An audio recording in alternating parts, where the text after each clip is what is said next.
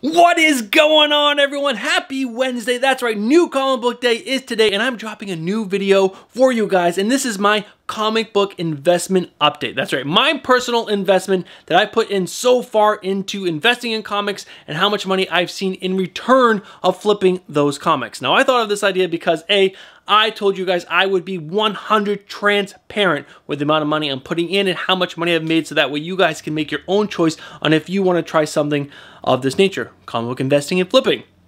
And also because I have a big mail call to do, I have to drop these books off at the post office before I go pick up my kids from school. Now I'm gonna take a seat. I made a little spreadsheet with some numbers that I can go over with you guys. So yeah, let's jump over to the desk. Let's jump to the desk and go over those numbers. Alright guys, I am behind the desk. I got my laptop with my little handy dandy spreadsheet open with all my numbers built into it, ready to talk to you guys, giving you guys the download of what I've spent and what I have made so far. Really exciting stuff, really kind of eye-opening as well.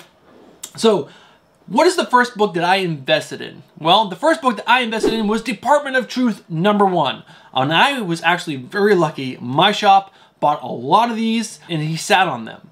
And when the news broke that the show was going to be made into a TV show or a movie, I reached out to my LCS. I'm like, hey, Chuck, do you have any more of the cover A issue #1? He's like, yeah, I got a bunch. And I was like, well, can I take 10?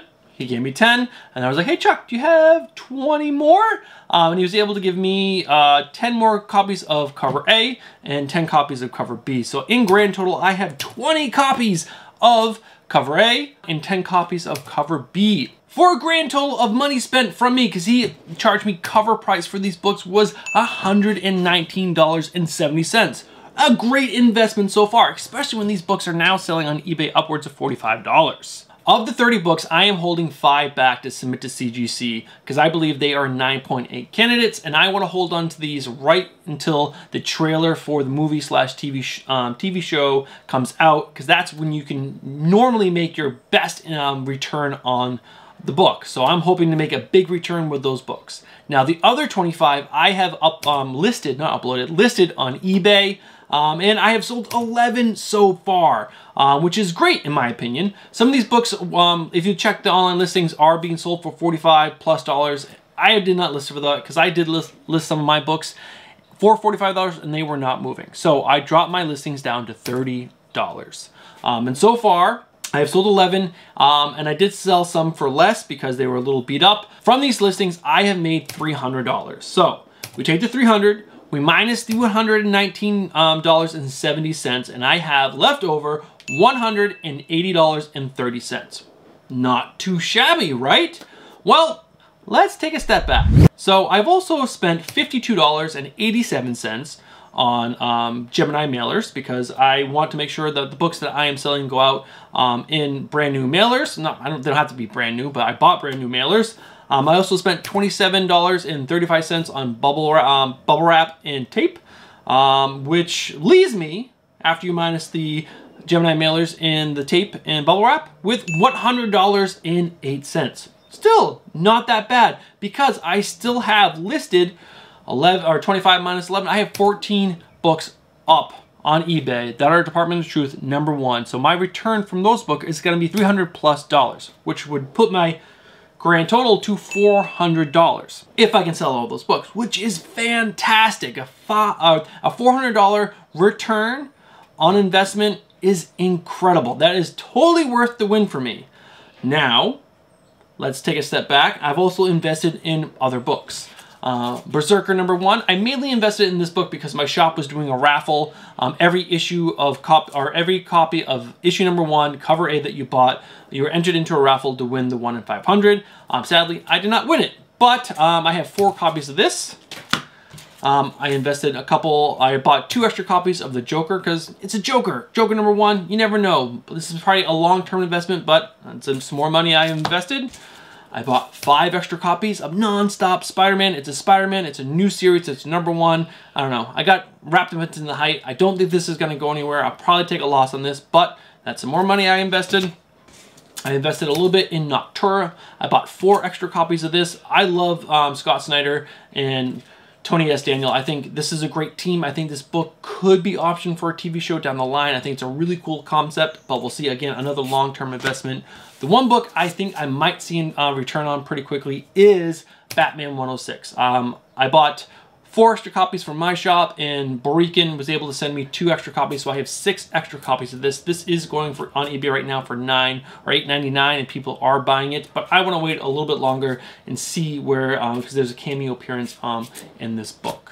So if you take the amount of money that I've spent on those books, which is $100.79, I am now negative money before I sell my other Department of Truth books. So as you can see, this is kind of like a waiting game, because some of these books you do need to sell before you actually see the return on investment. So this is a total learning game for me. So technically right now I am negative money.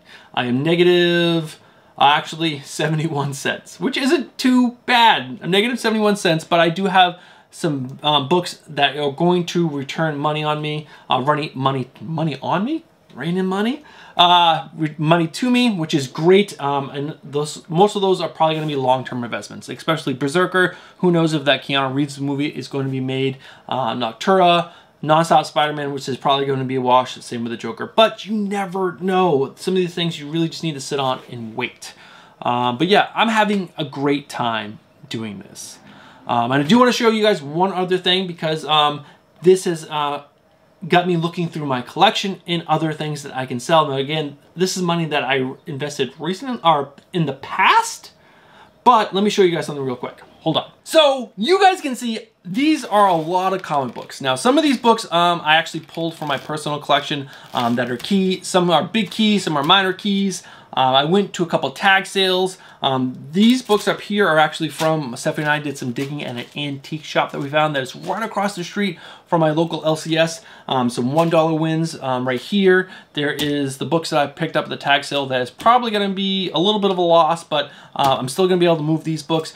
This is all money that I'm going to be able to make back from money that I spent. And a lot of the stuff is way in the past that I spent, so I'm going to make a big hopefully return on that. And one of the bigger ones is, let me show you guys, is this one. This book right now is really hot. It's going for $100+. This is a big book right now, so I'm really excited about that. So it's all just part of the fun. I'm really enjoying going down into my collection and finding what books I'm going to be able, I could flip, not going to be, but I could flip to you guys, my community, the comic book community, the best community that there is. So this is all just a learning process. Again, I'm giving you guys all the information. I'm being very upfront and transparent and clear with you guys, because again, maybe this isn't a good racket for me to make a little extra money, because right now I am negative money. Is there a chance to be positive? 100%.